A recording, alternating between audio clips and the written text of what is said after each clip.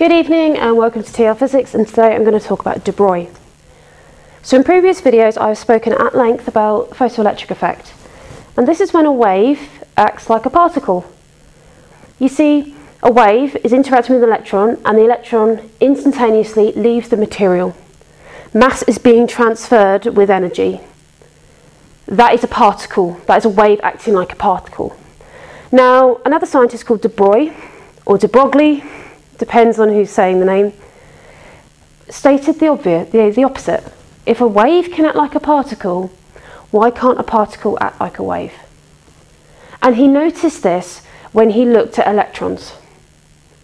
Now, when he put electrons through some carbon and so he accelerated some electrons through this carbon and onto the wall, he got this. This is the pattern he got. He got a very bright bit, and he kept getting dark bits and bright bits and dark bits and bright bits. That's interference. That is diffraction.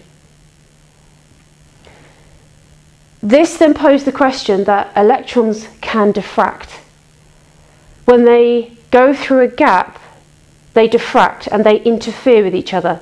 That is a wave property. De-Broglie did some calculations and he worked out that everything has a wavelength. Every object has a wavelength when it is travelling. And this is the formula here.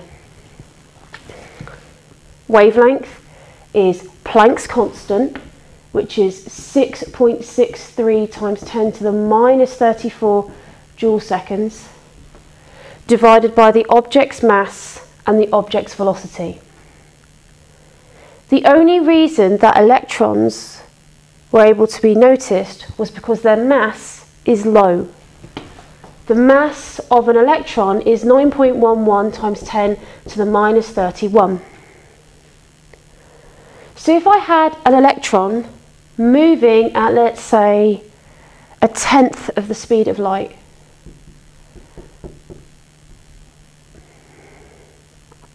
let's find out what its wavelength would be.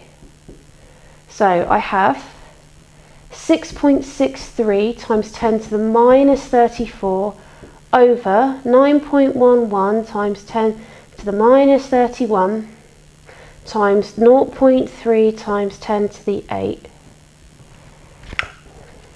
So 6.63 times 10 to the minus 34 divided by 9.11 times 10 to the minus 31 times by 0.3 times 10 to the 8. I get an answer of 2.43 times 10 to the minus 11. That is above the visual spectrum, but it's below gamma. It's observable.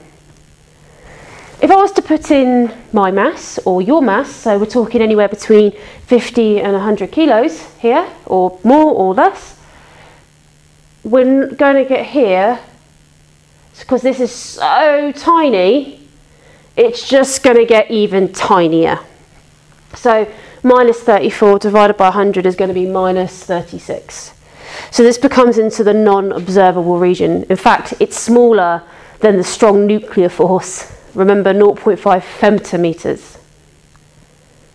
But this here, this diffraction pattern proved that electrons are acting like waves, which brought to the idea of this wave-particle duality, that in some cases waves can act like particles and particles can act like waves. This was groundbreaking in the laws of physics, because it was very different to what we had interfered with, very different to what we would deal with classic Newtonian particle physics and classic wave physics.